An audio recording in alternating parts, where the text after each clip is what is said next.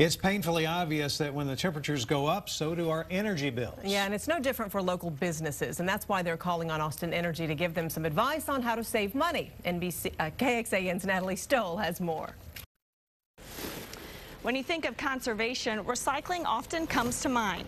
Well, this recycling business is cutting down on how much energy they use and boosting their bottom line. Jeff Payne started Break It Down, an Austin recycling and composting company, 2 years ago. Business boomed and he moved into this warehouse.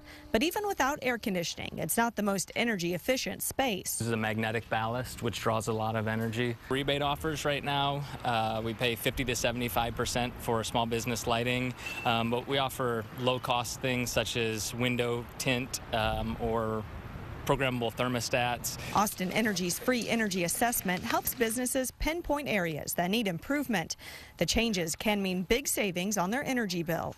We can easily see savings of up to $1,000 or more a year. It's make or break for a lot of these small business customers. Their energy and their energy usage affects their bottom line. So we've increased the temperature in all the offices. Austin Energy's largest customer, Samsung, has also found ways to conserve. We've turned off half the lighting in the office spaces, and we also turned off all the lighting in the mechanical spaces.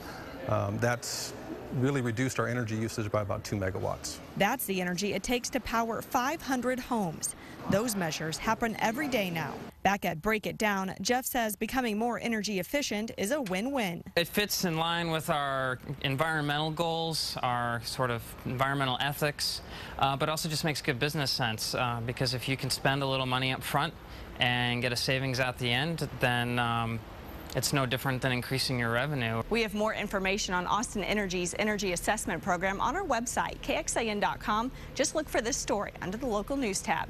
In South Austin, Natalie Stoll, KXAN News.